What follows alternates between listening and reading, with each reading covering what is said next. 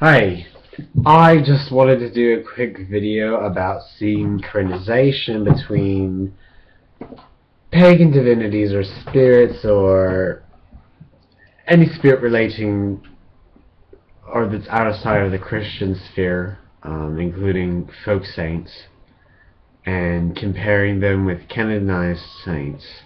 A good example of this would be, excuse me, Cuban Santeria, Palo Mayombe, Haitian Voodoo, Louisiana Voodoo.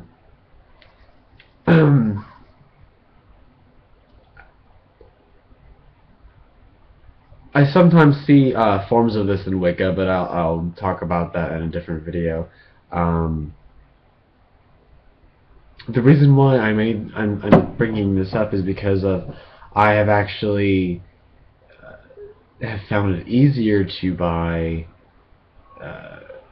Christian idols and Christian iconography, statues of saints around my area that I live in, Charlotte. It has a big Latino community, so they're everywhere. They're at the grocery store, the laundromat, bookstores. There are obviously Christian bookstores. You can find them probably in Lowe's for yard decorations, like St. Francis of Assisi, who's patron of animals, and blah blah blah blah blah. But I now that you know that I found it easier to find saint statues instead of pagan statues in my community, I have been trying to compare the three basic Thelemic deities, Nuit, Hadith, and Kuit, to Christian saints. The first one I'm going to talk about is Hadith, and I'll talk about the subsequent, or the other two, in another video. But I compare Hadith,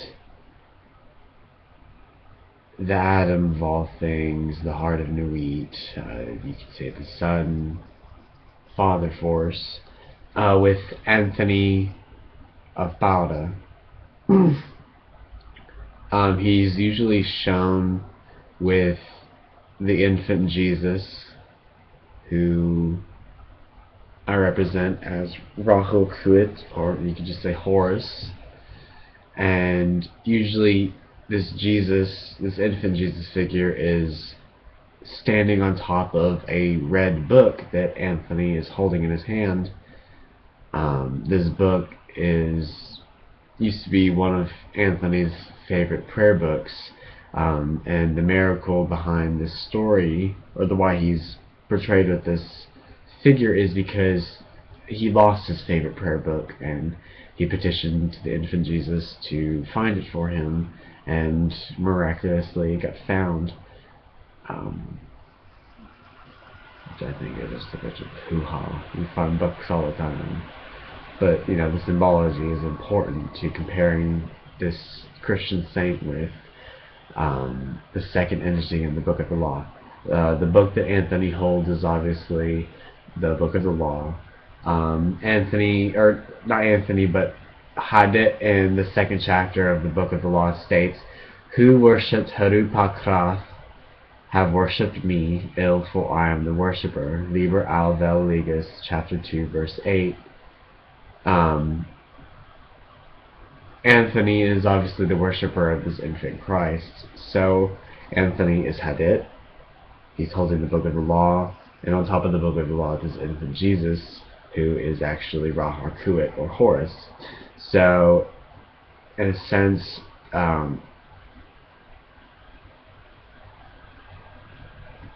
that phrase what I just told you about saying that Hadith is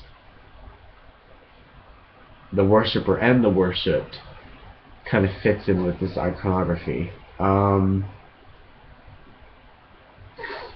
His emblem is a lily, which can correspond with Mercury and Venus, or not Venus, but Virgo, which both have connections with Hadith. other forms of synchronization that you can do for romantic deities to St. Anthony would be Attis or Adonis, who also fit in with the Hadith framework. I've also found some interesting facts about the days that he is feted on. The days he's feted on is the Ides of June, or the 13th day of June. Usually during the lunar calendar, the Ides of any month was when the full moon occurred, and the Ides of June is called the flower moon, or Quinquatrius Minuscule, which is, I believe it's a small celebration for Minerva, the goddess of wisdom. Anthony is considered a general in the army of Brazil, hence in some Santeria that are located in Cuba or Candomblé, St. Anthony is associated with war spirits. Also, I digress, I was going to the school with a foreign exchange student from Rio de Janeiro, and she told me that they have more Avon ladies than they do when they have people in the army, and I just thought that was funny. So there you got it. Also, I also incorporate Piscean imagery with Saint Anthony of Pauda, because it was claimed that Anthony once preached to a group of fish when a Jew would not listen to his preaching, hence showing the miraculous feat of preaching the Christian gospel in order to convert this Jew. It's bad. You never want to convert a Jew over to Christianity. It's untastefully.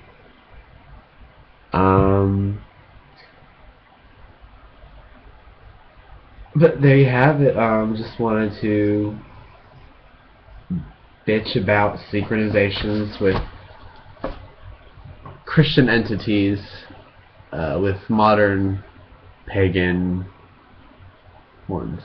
It's not necessary, but it's easy because I find more Christian statues, and it's so much easier to baptize them in the name of pagan entities than buying $100 statues of beautifully sculpted fake bronze idols.